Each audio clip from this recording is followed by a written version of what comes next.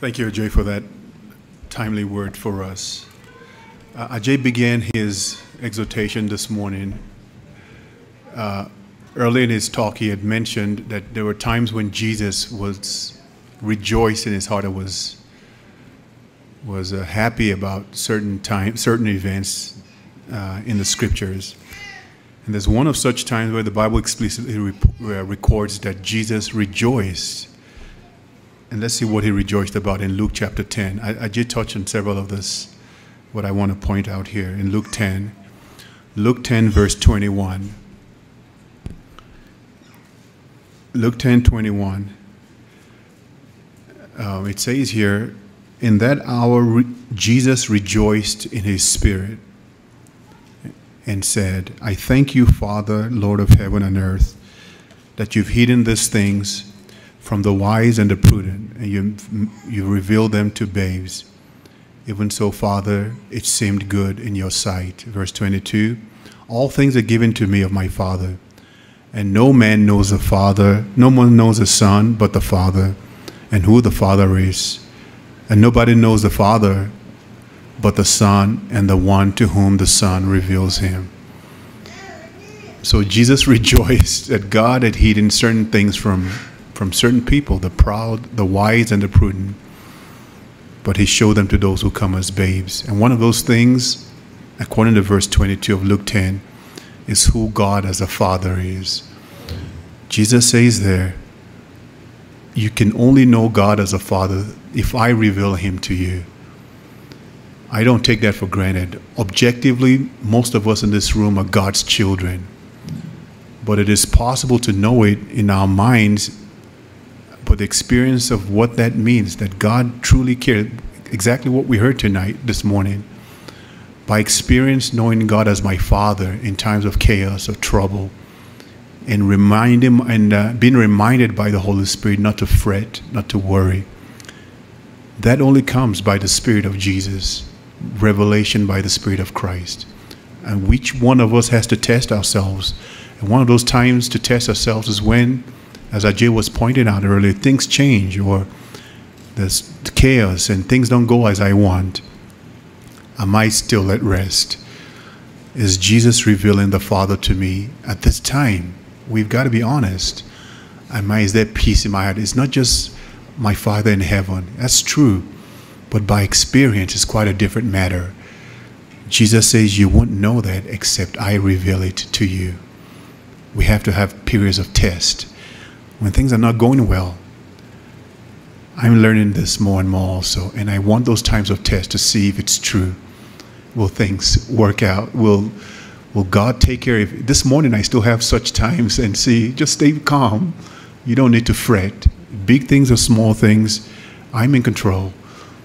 This is what the Spirit of Christ does for us. You know, towards the end of the life of Jesus, Philip asked him once, Jesus, show us the Father, John 14, and that will be enough. And you know what Jesus says to him? I've been with you all this time, Philip, and you're still asking, show us the Father. Have you been coming to this church? God may be saying to some of us, all these years you've been hearing about me, I'm hearing about the Father, and still when the time of testing comes, you still don't know the Father. He who has seen me, Jesus said there, has seen the Father. In other words, to know the Father, it's the same as knowing Christ. As I pursue the knowledge of Jesus, the experience of Christ, fellowship with him, walking with him, automatically this experience of the Father is enlarged in my heart. Last week we read that verse in John 14 also, where it says, he will keep my commandments, right? My Father and I will come and make our abode in him. That's quite a verse. I think that's John 14, 21 or so, 23. My Father now will come and live with that man. It's through Christ, pursuing Jesus, keeping his word, walking with him. John 14 verse 23. If you love me, you will keep my words, and my Father will love that man also. We will come and make our abode with him. So It's by knowing Christ, walking with Him. This thing, the understanding of God, it's not just something we should have in our head, but should come by experience. And God will test it. He will, so that you can determine for yourself, do I really know God as my Father? Am I at peace in all circumstances of life? In Matthew 7, Jay talked a lot in Matthew 6 about birds not fretting, not worrying, the flowers of the field. God takes care of them. But in Matthew 7, I want to just close with this verse of what Jesus commands us to do also. In Matthew 7, He says here in Matthew 7 verse 7, ask and it shall be given to you. Seek and you shall find. Knock and it shall be opened to you. For to the one who asks he receives, and the one who seeks will find, and the one who knocks it will be opened to him. What man is there of you whose son will ask for bread and you'll give him a stone? Or if he asks for a fish, you'll give him a serpent? If you then, being evil, we as fathers compared to God are evil, how give good gifts to our children, how much more will our Father who is in heaven give us good things? Matthew 7:7 is what I just want to point on here very quickly. I'm learning just to simply ask in faith.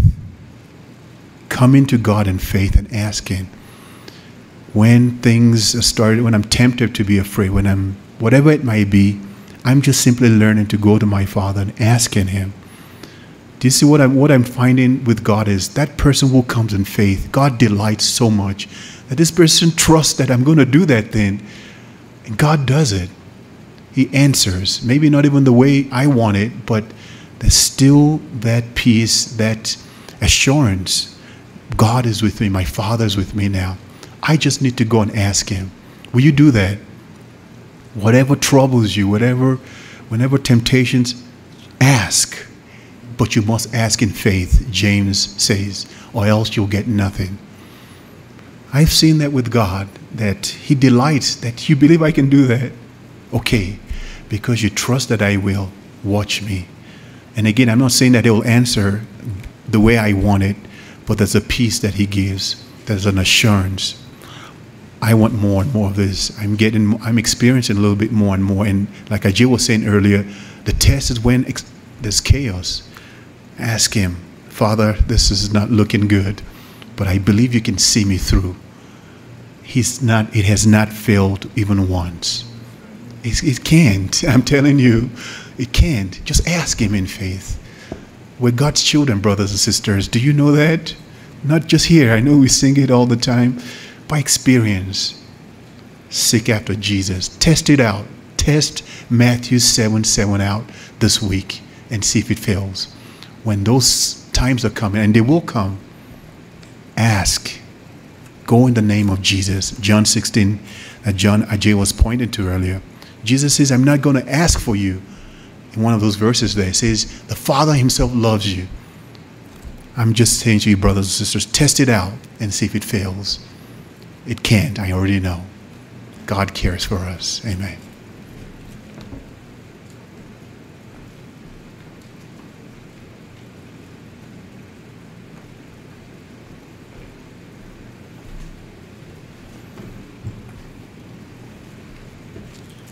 Blessed and challenged by what I heard today. Brother Ajay was sharing about Gehazi, and I was reminded of Demas in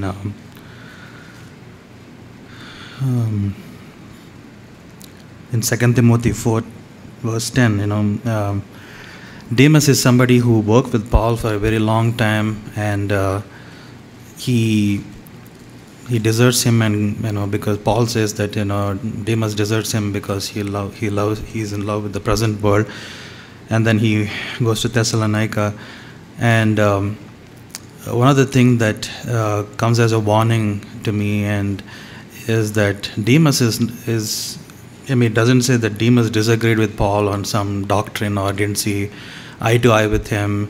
Like people who disagreed with Paul and must have left, and even Judas Iscariot, he completely didn't agree with Jesus. Like he wanted Messiah to be the king and ruler. When Jesus said he has to die, he denied him. And but Demas is somebody who agreed everything with Paul said probably, and but his faith got weakened by the love of this world. And one of the dangers those days was to suffer, because Paul had to go through extreme suffering and even to death. And but Demas felt like maybe it's not worth it, to about this cross and the way of the cross, and and then he deserted him. So we may agree with every teaching and we hear, and we are in more in danger of being like Demas, who agrees with everything, who don't see any issue with what we hear in the church, who so I just felt like I'd say take it as a warning, from a life that agreed with everything that Paul said, but ultimately lost his faith. But in the same chapter, I see an encouragement also that John Mark, who once deserted him in Acts 15, in the same chapter he talks about Paul, hey, bring John Mark with me because he's useful to me. John Mark would have repented and come back, and that's a great hope, and encouragement. And I like we heard in Gehazi, we can see miracles. Gehazi saw miracles which Elisha has done, but nothing has helped him, and I don't think anything can stop us from losing our precious faith and devotion for the Lord if I'm not watchful of it. In Jude it says, "Contend for your faith earnestly," and I just want to take that as a warning.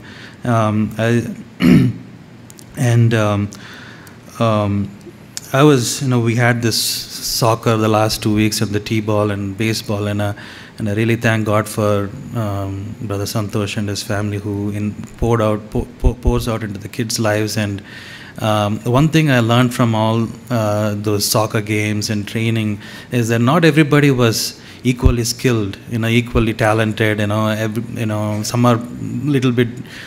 Some are much better, some are like medium, and some are needs to be worked. They had to spend time with those people and train them. And I just I learned something from that in the Lord's kingdom, not everybody is of equal skillful. They're equally skillful, or and when I think about when you hear about soccer, final, the whole world will be watching that soccer game. The eyes of the world will be on the soccer game. But in the heaven's eyes, when these kids are playing on the soccer field, the eyes of the Lord in the heaven are on those kids, and it's such an encouraging thing, that in the eyes of the heaven, doesn't matter how skillful or talented they are, and in the kingdom, every member, every child is important. Every member is important for the Lord. And in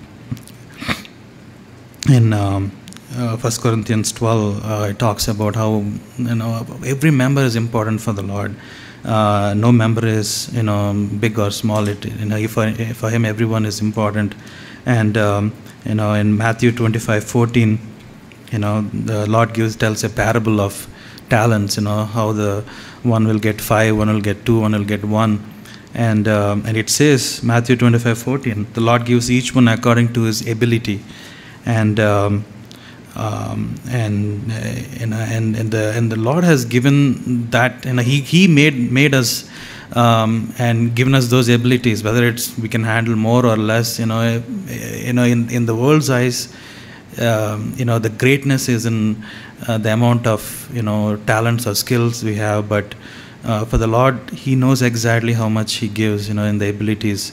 And if somebody has lesser ability, He works with them. Just like I saw how Santosh was spending time with the weaker one, He spends more time with them, and the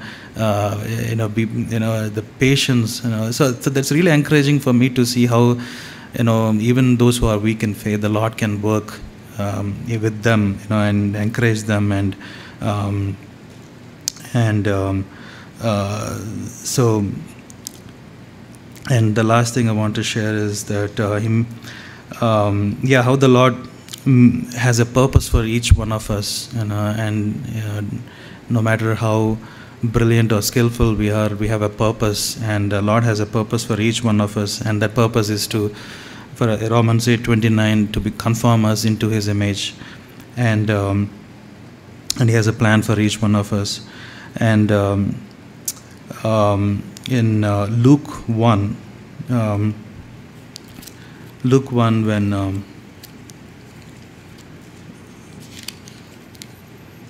it talks about the birth of John the Baptist, it says a couple of times that Luke 1:15, for he will be great in the sight of the Lord. I mean, this is regarding John the Baptist, and he will drink no wine or liquor, and to be filled with the Holy Spirit. And it says again, and even it talks about Jesus, that he will be great in the sight of the Lord. And greatness in the sight of world is not, I mean, you won't hear that from the heaven. Greatness in the sight of the Lord is what it talks about John the Baptist and even about Jesus. And the world looks at the greatness, but the Lord looks at the heart. And greatness in the sight of the Lord, and one of the greatness in the sight of the Lord, I saw, I mean, we heard about that today also, Matthew 15. Great is the faith. Oh woman, how great is your faith. I want that to be said about me, that about my children, that Matthew 15:28, Jesus said to her, "Oh woman, your faith is great." And may the Lord help us and our children to, I mean, doesn't matter how, even when the Lord gave the talents to each one of them, we're not supposed to be comparing with each other and be discouraged or be jealous, but even when the Lord, He made us according to His purpose, and He, in His total sovereignty, He made in each and every child, and His purpose is for us to be great in His sight, not in greatness in the eyes of the world. So may the Lord help us to change our attitude, and even for our children, that was, I was challenged and encouraged, even though they may not be good in the worldly skills and abilities, can they grow in such a way that they'll be great in the sight of the Lord in terms of the faith, and we know about the faith we heard about in the church. It's not about asking for miracles, or it's all there, but faith which can lead us into devotion for the Lord and total obedience to Him. And I believe, may the Lord help us, for each and every child to be encouraged and not compare with others, and but whatever gift the Lord gives us, whatever role the Lord gives us in the church, to be completely set and focus on that, and not just for entire, not worry about other things, but what purpose the Lord has brought for me. He has a purpose for me. I don't need to compare with others. I don't need to worry about what others are doing, but what that single purpose the Lord has brought here for me, and He brought my children here, and that way I don't have to be discouraged, or don't have to look at others and be condemned. The Lord has a purpose for me, and the Lord has a purpose for my children, and may the Lord help us to have that desire to contend for that faith, and to be great in His sight. Amen.